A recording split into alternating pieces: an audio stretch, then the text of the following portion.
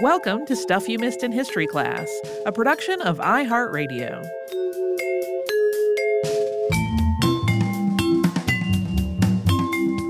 Hello and welcome to the podcast. I'm Holly Fry. And I'm Tracy V. Wilson. So, Tracy, the story that begins with Jonathan Harker's travels to Transylvania on a business trip to complete a real estate deal is one almost everybody knows. If I tell you that phrase, you would say? I would say Dracula. Right, because Dracula is iconic. And we have talked about Dracula on several episodes of this podcast when we talked about the lives of Christopher Lee and F.W. Murnau and Bela Lugosi and Dwight Frye. And it seems like we must have talked about the life of Bram Stoker before. Yeah. We have not. No, we had a whole conversation where you were like, I can't believe we haven't done this. And I was like, but we did, though. No, we definitely did not.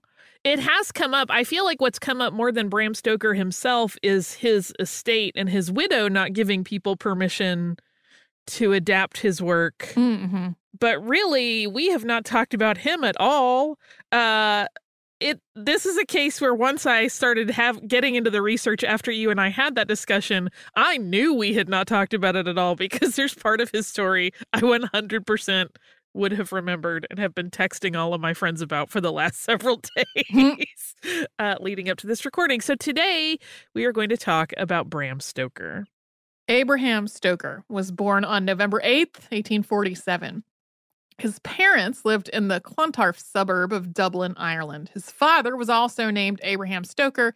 His mother was Charlotte Matilda Blake Thornley Stoker. And this was a large family. Bram had 2 siblings when he was born, and the Stokers had another 4 more children after him. And as a child, Bram, who was still going by Abraham at that age, but to separate from his dad, we'll go ahead and go to his adopted name of Bram, was not healthy. He was confined to his bed or wherever an adult would carry him for the first 7 years of his life. And we don't actually know what the nature of this illness was. And there have been all kinds of theories from it possibly having been some sort of a fever to a psychological element being part of it, possibly a trauma of some kind.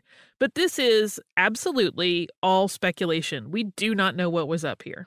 Most biographers make the case that this early phase of Stoker's life definitely influenced everything that came afterward. Bram's mother told him about the cholera epidemic that she had lived through, and specifically people being buried alive. His father would tell him family stories, including military battles, and also described plays that he had seen. All of this seeded Stoker's imagination, and he had a lot of time alone with his thoughts since he couldn't really get up and go play with his siblings and his peers. But despite this early start and this mystery ailment, Stoker made a full recovery. Biographer Barbara Belford, who is one of several biographers that wrote about him, mentions how very odd it is that Stoker never gave any detail of his illness in his writing about himself. This was not a family that was ignorant of medical matters. His uncle William Stoker was the family doctor. He also had 3 brothers who became doctors. But the truth of those early years seems to have been obscured and lost to time, although a lot of scholars of Stoker's work have scoured his writing for clues. Like anytime he mentions a child being ill, are they like, is this a reference to his youth? But details regarding the end of his illness are as murky as the illness itself. He would later write, quote, "This early weakness passed away, and I grew into a strong boy in time enlarged to the biggest member of my family." In 1864, when Stoker was 17, he enrolled at Trinity College at the University of Dublin. And while he may have started life in pretty poor health, as a college student, he was actually really athletic. He was an accomplished gymnast and a rugby player. He also participated in endurance race walking. He won prizes in 5 and 7 mile walks. He also cut a pretty striking figure. He was 6'2" with red hair, and he was popular, invited to join both the Historical Society and the Philosophical Society, and he was elected to positions of responsibility in each of them. His time at Trinity overlapped with that of Oscar Wilde, who was younger than Stoker. The 2 of them knew each other, and Bram had actually nominated Wilde for membership of the Philosophical Society. Yeah, that's an interesting overlap. It will come up again in just a bit. So here's the thing. Stoker's performance in school did not really hint at his future legacy. While he excelled at sports, he was kind of an average student academically. But he was writing essays and papers about things that sparked his interest in his societal participations, including ones titled Sensationalism in Fiction and Society and The Necessity for Political Honesty. In 1870, he graduated from Trinity. He would later say he graduated with honors in mathematics. This is untrue. Trinity College actually has a biography of him, and they're like, we don't know where he got this. If you're wondering about it taking 6 years for him to earn a bachelor's degree, that's because he was also working for all but the first 2 years of that schooling. Stoker took a civil service job at Dublin Castle, thanks to an assist from his father, who had also worked there as a civil servant until his retirement in 1865. So he was working 6.5 days a week while also taking classes. So at that point, 6 years is fast to me. Yes, me as well. And it's one of those things where it's almost like this sets the stage for his whole life of just being constantly working on a lot of things and making time for more things than any one human should fit in a day. But after he finished school, he continued in his civil service position, although he also continued to be interested in literature. In his last years of school, Stoker became somewhat obsessed with Walt Whitman, and that deep interest in the man and his work continued long after graduation from Trinity. In February 1872, Stoker wrote Whitman a 2,000-word letter in which he said, among other things, quote, "You have shaken off the shackles and your wings are free. I have the shackles on my shoulders still, but I have no wings." Stoker's letter continues on to describe himself in detail, including the sorts of things that a person today might normally share maybe with a therapist, including how he chose to interact with people, as well as the sort of things you might tell a pen pal. And then it concluded with, quote, "Now I have told you all I know about myself." Stoker didn't actually mail this letter to Whitman, though. Instead, he left it in his desk for the next 4 years, intending to make a clean copy to send. This is a level of procrastination I feel like I can experience in my life. I think we all can. There's also the possibility, and again, this is a matter of speculation, that some people have theorized that he recognized how sort of raw and familiar this letter was. And like, while that may have been his truest feelings, he was also a little trepidatious about actually sharing it. Like, maybe I shouldn't send this to someone else. Right. Maybe I don't even want to acknowledge that I just wrote all of these things to my literary hero, because that's weird. We'll talk more about this whole thing on Friday. But after a gathering at which Whitman's work was criticized and rebutted in 1876, and we should point out that, you know, Whitman was controversial in his time. There were poems, for example, that were part of Leaves of Grass that were left out of some publications of that work, particularly in Britain. There was a lot of discussion about whether his work was appropriate in some cases. But at that gathering, Stoker provided the defense position of the poet. And afterwards, he wrote another letter to Walt Whitman, similarly familiar and kind of intimate, where he talked about having defended him because he thinks he is such a great man. And this time, he actually mailed it, as well as that one that had sat in his desk drawer all of the intervening time.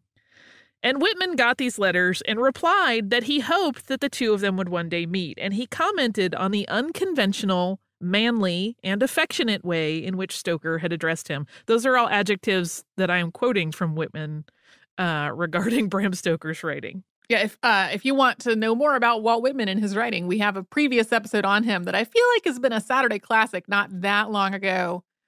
But it has been enough ago since we recorded it that I have no recollection if it mentions Bram Stoker in any way.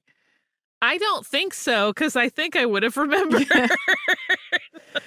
So anyway, Whitman had been particularly delighted in all this by a passage in which Stoker called him the, quote, father, brother, and wife to his soul. Whitman later told a friend that he felt that Stoker had actually been writing to himself and kind of working through his own thoughts, and that he felt compelled to respond to the young man. Although Stoker had hoped that Whitman might one day travel to Ireland and they could meet, Whitman's health at the time kept that from ever happening. Yeah, he was not able to travel, but don't give up on that thought. This writing, these letters to Walt Whitman, are the only instances of writing from Stoker's youth where he speaks so openly about himself and his inner world. He tends to kind of keep his private thoughts private for most of the rest of his writing. So they have become a really important part of his history. In 1876, Stoker was promoted into the newly created position of Inspector of Courts of Petty Sessions. And this meant he had to travel to various municipalities and audit their small claims courts. 3 years into the job, he published a book on this subject called The Duties of Clerks of Petty Sessions in Ireland. Bless him, this sounds dull as dirt. I mean, it's literally like going to a court and hearing people talk about things. In one biography, they mentioned like him sitting in on hearings about things like dog licenses and neighbors complaining against one another. But meanwhile, while working in his civil service job by day and probably finding it a little less than intellectually stimulating, Stoker started a side hustle in the evenings as a writer on more interesting topics. He first wrote theater reviews. He did not get paid for these, but he did create a significant change at the Dublin Evening Mail in working on them. Up to that point, theater reviews normally published 2 days after the show that was being reviewed. So if you went to a show on Friday night, the review of it would appear Sunday. But Stoker, who again was a very busy bee and would pack a lot of work into any day, instigated a shift so that next day reviews would run at the paper. So if you saw that Friday show, the review would run on the Saturday morning. And learning the discipline of writing and doing this on a deadline enabled him to turn his pen to more creative efforts. And he started writing short stories as well. In 1872, he had actually already published the first of his short stories. That was one called The Crystal Cup. But in the late 1870s, he also started editing a fiction magazine. In 1875, he published a novella over several installments in the periodical The Shamrock. That story is called The Primrose Path and was published under the name A. Stoker, Esquire. It unfolds over 10 chapters. This is a morality tale about the dangers of alcohol, and it tells the story of a carpenter from Dublin who moves to London and becomes an alcoholic, which ultimately leads to misery. So much misery. It's a very dark, dark story in many ways. In late 1876, Bram Stoker wrote a theater review that changed the course of his life, and we're going to talk about that after we first pause for a sponsor break.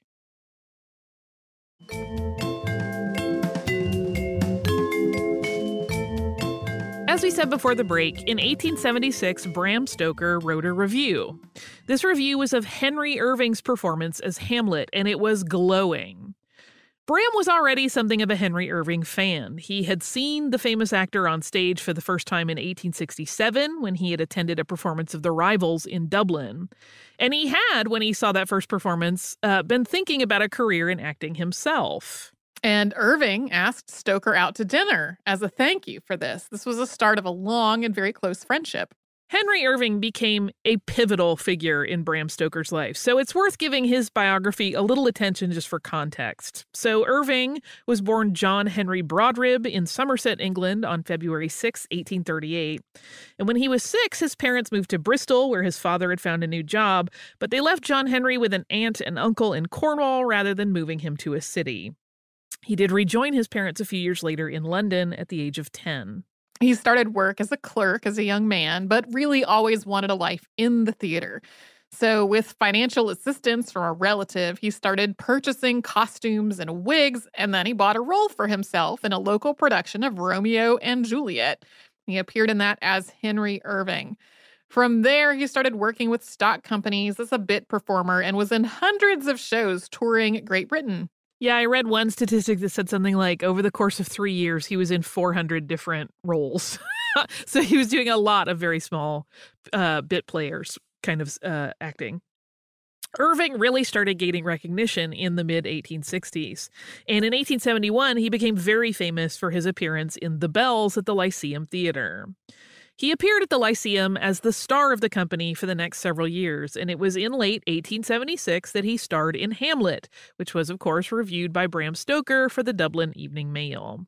And after reading that review in the morning, Irving wanted to have dinner with Stoker that very evening. The two men wrote letters to one another for several years, and in 1877, Irving made a move that really changed Stoker's life. He purchased the Lyceum Theatre in London and asked Stoker to be its manager. Irving would work as the director of the productions and, of course, also star in them. And then Stoker would handle the business, from tickets to press releases and managing the staff. This was a really big ask. Henry Irving was the most famous actor in late 19th century England, and he was also known to be intense and demanding and uncompromising. And Bram Stoker, who adored Irving, didn't think twice about it. He bid adieu to Ireland and his civil service job to start anew as Henry Irving's business manager, essentially, in 1878. And this job was not a hobby job, so the two of them could hang out. The Lyceum was large, with a seating capacity of 2,000, and it was a social hub for London society. In addition to all the regular business of his position, entertaining the illustrious patrons of the theater after shows with luxurious dinners, that also fell under Stoker's job description. This is a gigantic job for one person. Yes, it is. In doing this, though, he met numerous luminaries, including Mark Twain, Sir Arthur Conan Doyle, and Prime Minister Gladstone. This is so much work, and despite these long hours demanded of this job, Stoker still found time to write. And this was on top of the fact that he was writing several dozen letters a day on behalf of Henry Irving, so handling both his business correspondence and his personal correspondence and things like fan mail. Somehow, while doing all of this, Stoker also got married in 1878 to Florence Balcom. Florence was 11 years younger than he was and was pretty outgoing, whereas he was more shy and reserved. Her claim to historical fame is being the exquisitely pretty girl that Oscar Wilde fell in love with, and she didn't apparently tell Wilde that she had married his friend from Trinity while he was off traveling. Oscar Wilde wrote her a letter that he wished to have a gold cross back that he had given to her because it represented the sweetest time of his youth. She told him that he could come to their home and get it, but he thought that would be inappropriate and asked that they meet at her parents' home instead. And Florence, for her part, also wanted something back. She wanted all of the letters that she had sent Oscar Wilde when they were corresponding and courting. It is unclear if these things were ever exchanged and given back to each other. This whole interaction and this sort of triangle of relationships is often summarized as Florence having the choice to marry either Bram Stoker or Oscar Wilde. But while Oscar Wilde in his writing to her does seem to have really been hurt by Florence marrying his friend, there's no evidence that he was ever suggesting that he should be her husband or that they should get married. And Wilde and Stoker did remain friends despite this whole thing. Bram and Florence had one child, a son named Noel. That was the first year after they were married. Maybe in response to finding himself a father, in 1881, Stoker published a book of children's stories called Under the Sunset. There didn't seem to be a lot of discord in the Stoker marriage, but there also didn't seem to be that much closeness or devotion between them either. No, they did a lot of stuff separately. Stoker was a man who valued efficiency and organization, and he was absolutely excellent at managing Irving's every need at the theater. And he seemed to put his job and Irving ahead of everything else in his life, including his own family. For example, the newlywed Stokers even skipped a honeymoon. Instead, Bram and Florence had traveled to Birmingham so Bram could work. Stoker had not even told his boss that he was getting married. In 1883, the Lyceum Theatre mounted a tour in North America. Stoker managed all of the logistics. This was the first of many such tours, and Stoker collected his experiences into a travelogue called A Glimpse of America. That came out in 1886. On these travels to the U.S., Stoker met two presidents, McKinley and Teddy Roosevelt. And more importantly, he was finally able to meet Walt Whitman. And at this point, these two writers had been trading letters for years, so there was a pretty easy friendship to their meeting, although descriptions kind of make it sound like Stoker was initially a little nervous. There was one blemish to mar this beautiful occasion, though. Henry Irving had insisted on going to meet Walt Whitman as well, so Stoker felt a little bit cheated of the intimate conversation that he had dreamed of having with his idol. Whitman noted also that Stoker had switched from going by Abraham Stoker to Bram Stoker, and he did not particularly like that shift in name. He just didn't think it was very dignified. But overall, it was a really, really good meeting, and Stoker declared Walt Whitman to be, quote, a man amongst men. During the 1890s, Stoker was still publishing novels, including The Water's Moo, and that features star-crossed lovers as part of the story. There's also The Shoulder of Shasta, which is a romance set in Northern California. Even as these books were being published, he was also working on what would become his masterpiece, Dracula. While Bram Stoker was normally a very fast writer, Dracula took him far longer than his previous novels. He wrote it over the course of 7 years, or perhaps even longer, but that's how long we know he was working on it, while he was touring with Irving and working on other writing projects. We'll talk a little more about some of the research that went into the most famous of Stoker's books after we first take a break for a word from the sponsors that keep Stuff You Missed in History Class going.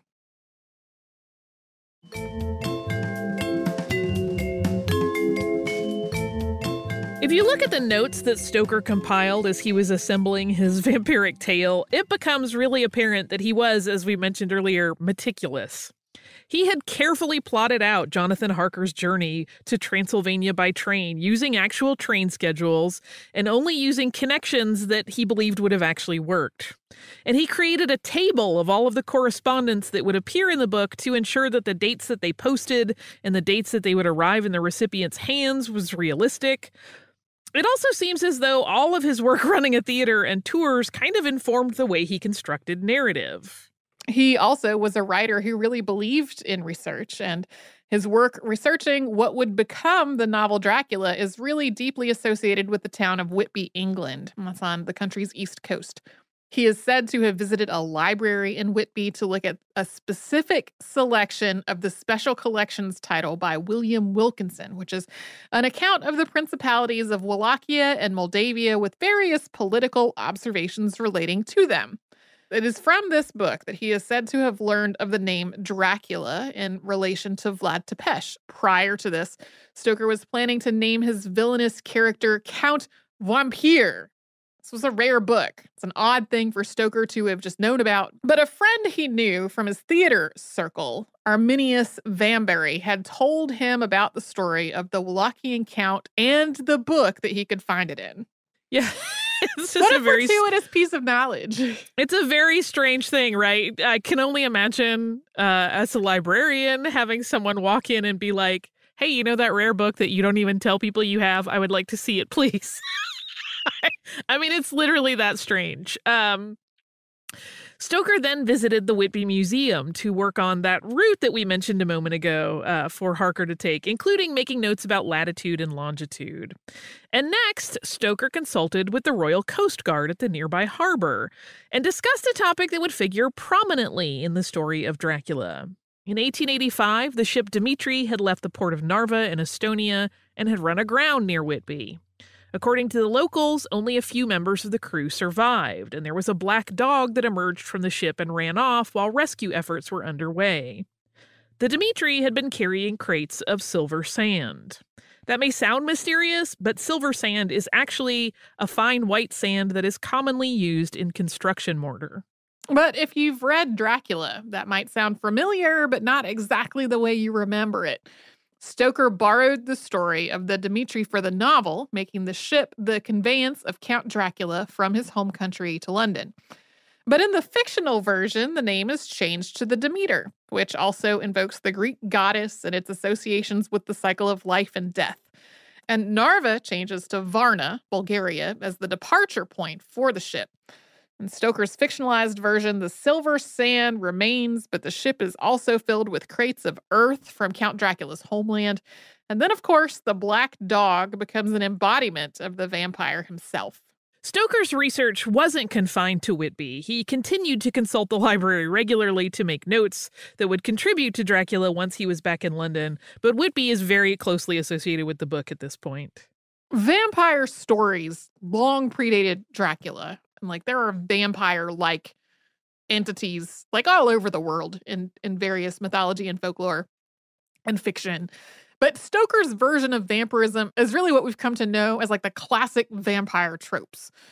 The vampire being able to shapeshift into animals, the Count suddenly becoming almost crazed with thirst when Harker cuts himself shaving, and the vampire needing to be invited into a home. All that's present here. In the 1901 Icelandic edition of Dracula, titled Macht Myrkrana, which translates to Powers of Darkness, the preface that Stoker wrote includes insistence that the events relayed in the Dracula story are true, writing, quote, "I am quite convinced that there is no doubt whatever that the events here described really took place, however unbelievable and incomprehensible they might appear at first sight. And I am further convinced that they must always remain to some extent incomprehensible, although continuing research in psychology and natural sciences may, in years to come, give logical explanation of such strange happenings, which, at present, neither scientists nor the secret police can understand. I state again that this mysterious tragedy which is here described is completely true in all its external respects, though naturally I have reached a different conclusion on certain points than those involved in the story. But the events are incontrovertible, and so many people know of them that they cannot be denied." So this has led to all kinds of speculation since it came out about whether Stoker was referencing Jack the Ripper here.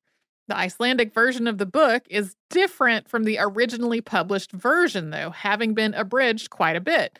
When it was translated back into English in 2014, it became really apparent that the original translator of Stoker's work into Icelandic, Vladimir Asmundsson, had reworked the plot significantly and created a very different story. I remember when the English-speaking world found out about this. And was like, what? Yeah, it's actually really good. If anybody wants to seek it out, I think right now as we record this in October 2020, if you have an Amazon Prime account, I think you can download the Kindle version for free, and Audible has the audio version available as a freebie. And it's really quite delightful. And if you are a person who loves Dracula, it's very interesting because there are characters you have never seen before in the story. There are events play out very differently. Some things are condensed, some things are gone completely. And it's just a new way to experience this piece of lore. Yeah. I also feel like I should just clarify that most people in Iceland also speak English. When I say the English-speaking world, I mean like places like the United States and Britain. Yes. When Dracula was originally published in 1897, it was really well received, but it really didn't hit the global, long-reaching popularity it would eventually achieve. It was kind of like, you know, if you see a movie and it's like a great movie that year, but you don't think like, oh, this is going to launch a cajillion things. Stoker's mother, Charlotte, is said to have quite liked it and actually believed it would be a huge success and be one of the things for which her son would be remembered. Publishers in the United States were not initially interested in this story, so Stoker actually purchased the U.S. copyright for himself. The first American edition of the book appeared in 1899.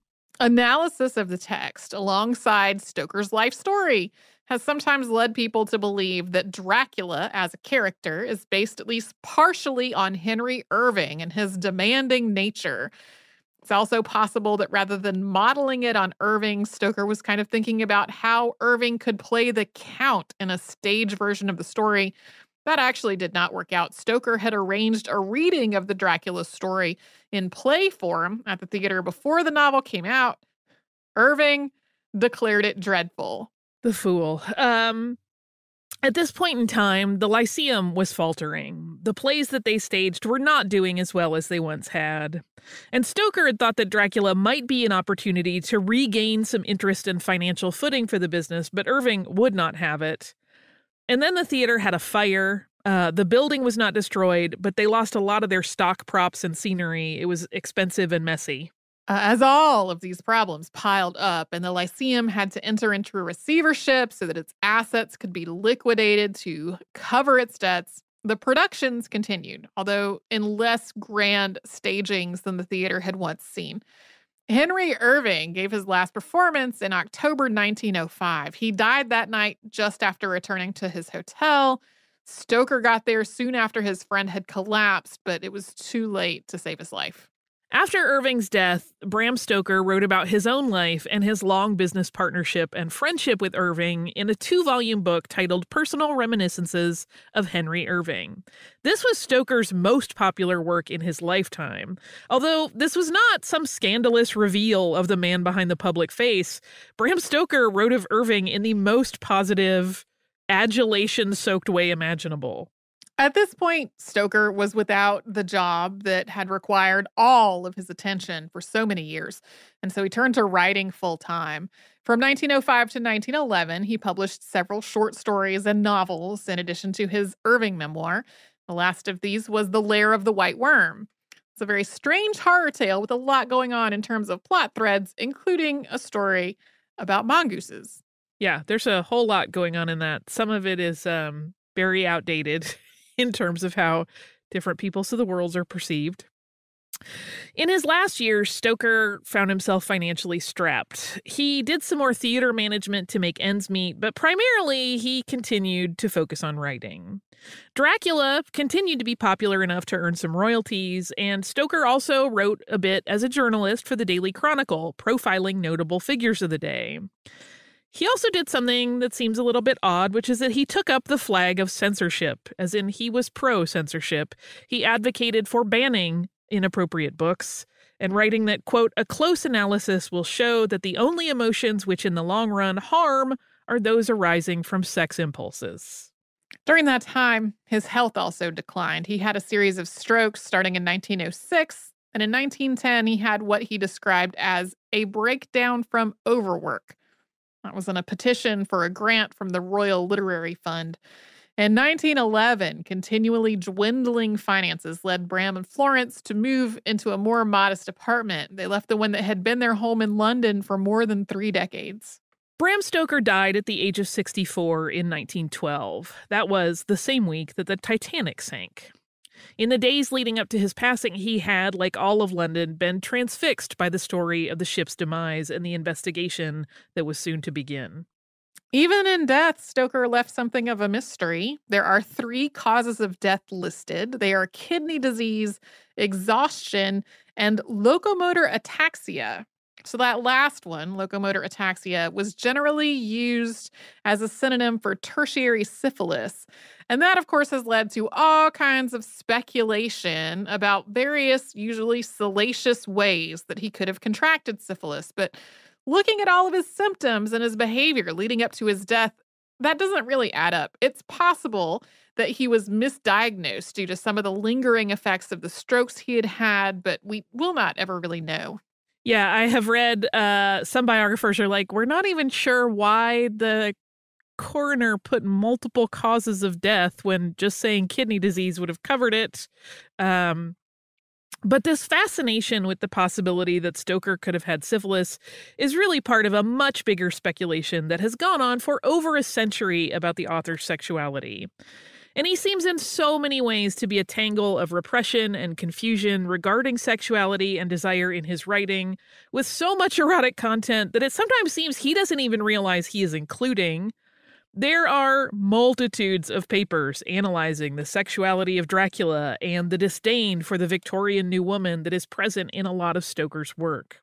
His obsession with figures like Whitman and Irving and his friendship with Oscar Wilde, who he saw go through the trial that ultimately, kind of ruined Oscar Wilde's life, have naturally led to speculation about an attraction to men that he may never have truly recognized. But this, like his childhood infirmity and his cause of death, can never be conclusively known. What we do know, though, is that Dracula has never been out of print.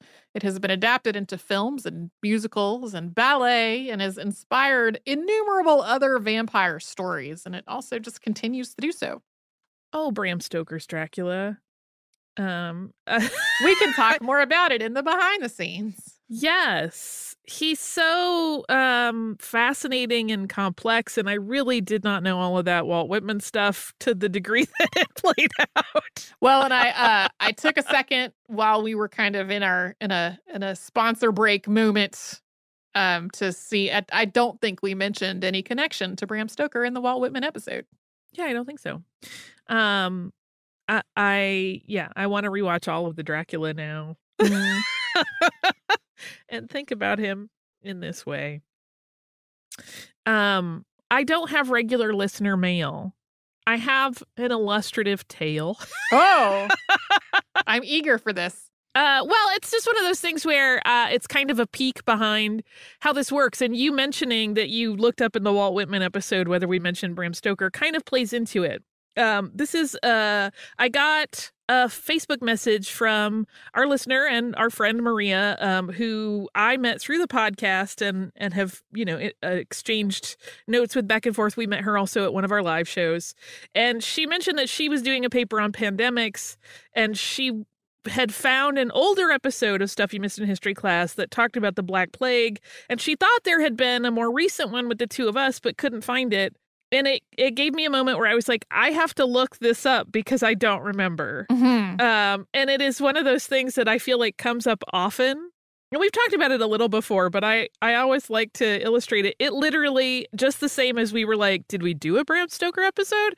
There are moments where the Black Death and things like plague in particular, and Bram Stoker is another good example, and Walt Whitman, because he comes up in many things, where it's really hard to remember what we have and have not done as a full episode, particularly when that topic comes up in many other episodes as sort of a secondary piece of the story. Mm-hmm.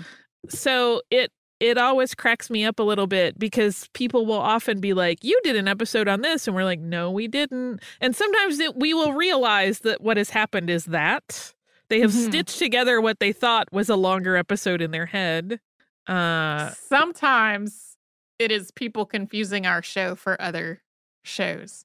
Yeah. And I'm not making fun of anybody because I have absolutely done this before where I've been like, I remember hearing this on an episode of 99% Invisible. And it was like actually on Criminal or something. Like it was, those shows are very dissimilar. I don't think that's a real example from my actual life. But we have for sure had people email us and say, hey, I'm trying to find this episode you all did and I can't find it anywhere. And I'm like, that was not us. I'm really sorry. Yeah, it's just an interesting illustrative example of how, and sometimes we don't even know for sure. We literally have to go back to an index that Tracy put together a while back when we were changing over the way our website worked. Yeah. And she just gathered all of our metadata into a big document, especially when you go back to shows that were before you and I hosted. Oh, yeah. I have a lot of gaps in my knowledge of that, even though we try to keep track of it and look at it periodically. But it is an interesting thing. And I feel like it's a good illustrative example of what has often come up in the show. I feel like it's come up a lot lately of cases like Bram Stoker, where he misremembers things about his past. Mm-hmm. And there are oftentimes, it came up too in the Elena Blavatsky episode, people will report even their own biographies incorrectly. And sometimes, in some cases, the initial response is to presume a sort of nefarious level that they're lying or covering something up. But it's also worth noting that people have faulty memories. Yeah. And that is often also what occludes historical records. Is that even when you're talking to someone fairly recently after an event has taken place, they will relay the events incorrectly. Just a little point of reference for everyone as we all talk about history all the time to remember personal accounts are great. And sometimes like the most primary source you can get, but also to remember that they are not remembering necessarily. Right, correctly. right. And one day someone will be like, Holly and Tracy remembered stuff incorrectly, and we'll be like, that is correct. Yeah, I definitely remembered it incorrectly all the time. Anyway, that was my little trip down. I wonder if people realize how tricky it is to keep track of what we've actually done episodes on. If you would like to write to us and ask us questions about episodes we may or may not remember doing, you can do so at historypodcast@iHeartRadio.com. You can also find us on social media as Missed in History, and you can subscribe to the show. Just remember to do that. You only have to remember for a second. You can do that on the iHeartRadio app, at Apple Podcasts, or wherever it is you listen.